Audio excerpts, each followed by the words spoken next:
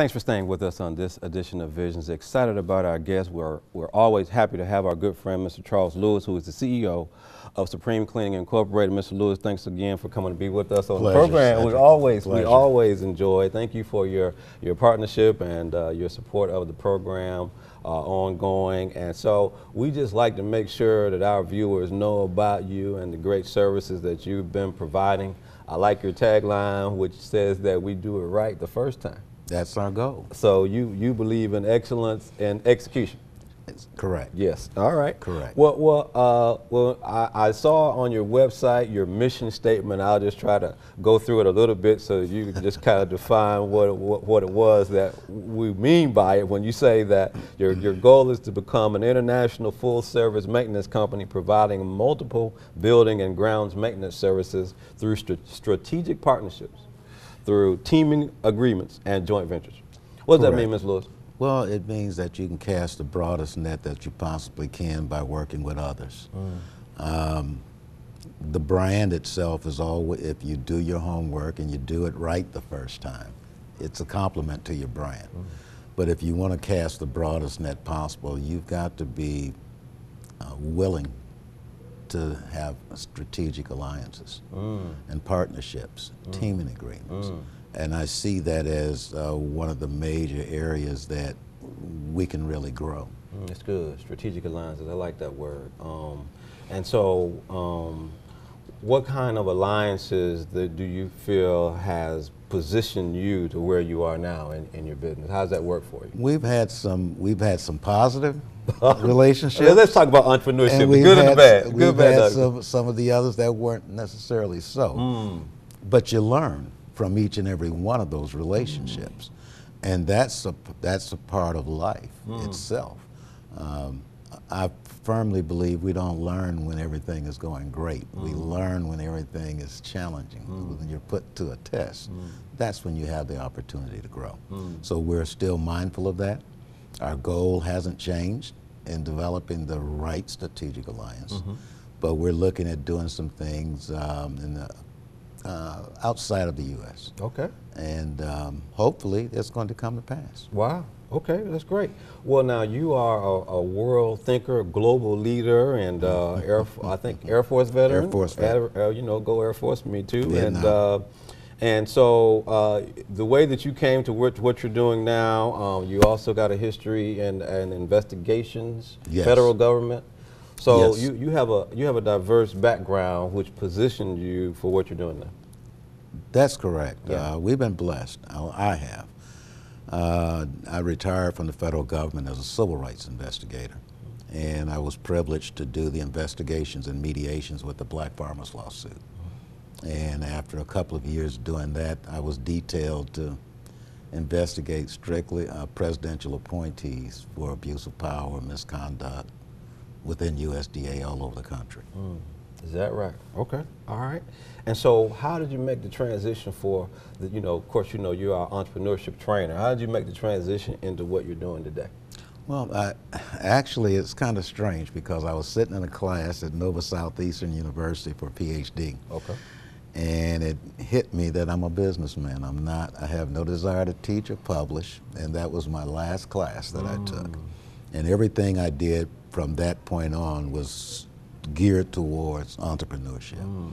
I believe that as a people, that's our key, that's our future, and you have to develop some thick skin and stay focused on the prize. Anything else is a distraction. Well, one of the things that you've done to help facilitate, the growth of your business is that you've gotten yourself positioned as a veteran-owned business, a DBE with Disadvantaged Business Enterprise, MBE, Minority Business Enterprise, and I think you told me you're certified with the VA. Yes, I am. So all these certifications and designations, did they take a long time? And what's been the benefit to your business? First and foremost, you play the hand you're dealt. There's no saying no when to hold them, when to fold them, when to walk away, and when to run. Your certifications get your foot in the door. I'm a businessman who happens to be a service disabled vet, who happens to be an African American. I'm a businessman first and foremost. We have to develop a mindset that we're out here to do a quality work for our clients, and if that DESIC certification will allow you excess, then it's up to you. You've got the opportunity now to build that brand. And from that, it's a cumbersome process for a lot of people. With the VA, with the DBEs and whatnot, they don't have the patience. But if you've got the patience to do those things, to put your house in order, opportunities do come as a result. That's good. That's good. I like that. One of the other things that you offer as a service for your clients is that you are a green company. Yes, What we does are. that mean? We're long before sustainable became the operative word. We were simply a green company. We used biodegradable products. Back in the late 80s, I developed one of the first recycling programs for southeastern Michigan suburb outside of Detroit. It's still in existence today. I've always believed that if we did not take care of our environment, at some point it would come back to haunt us. Okay. All right. And so as you have utilized your green designation, has that improved your bottom line, improved business?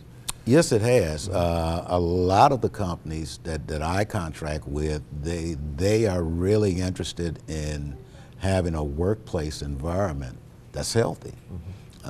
Using toxic chemicals can result in allergic reactions and different things, which means days off for the employees. So it's a symbiotic relationship, I think, with the green or sustainable, and using those chemicals that are not harmful.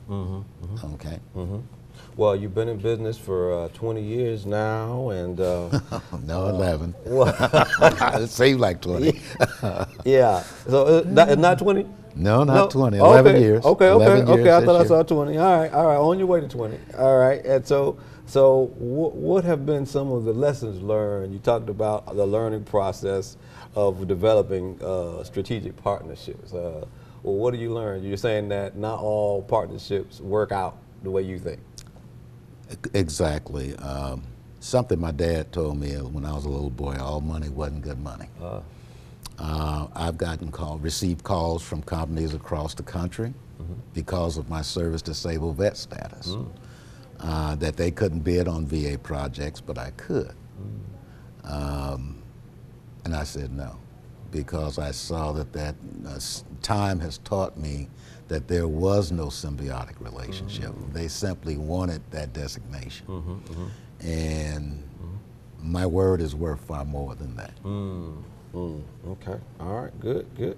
Well, one of the things that we see a lot about in the media is disaster restoration, because we have a lot of things. We got a lot of calamities going on across the country.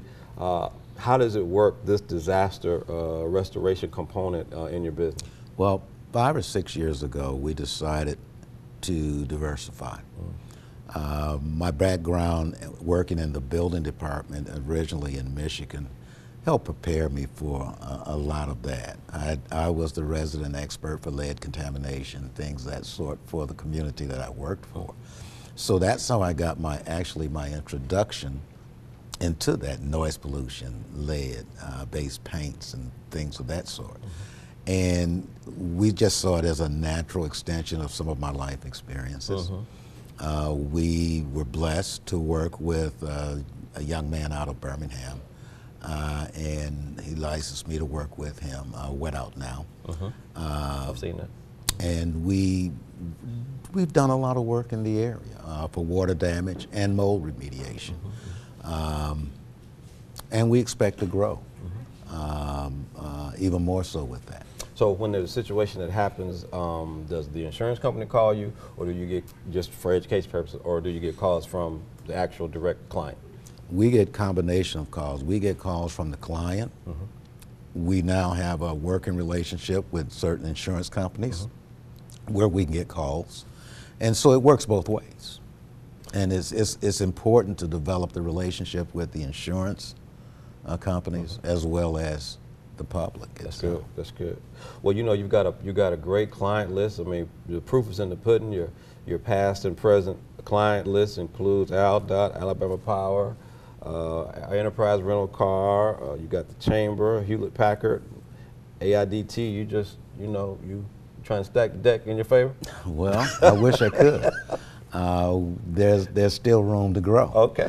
And that's what this thing is all about. It's about growing in life instead of just going through it. Amen. Amen. That's a great quote there. Growing in life versus going to it.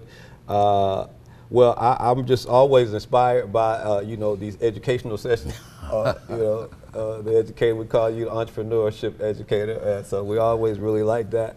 One of the things that as far as you walking the walk and not just talking the talk, as far as education, we always talk about your daughter.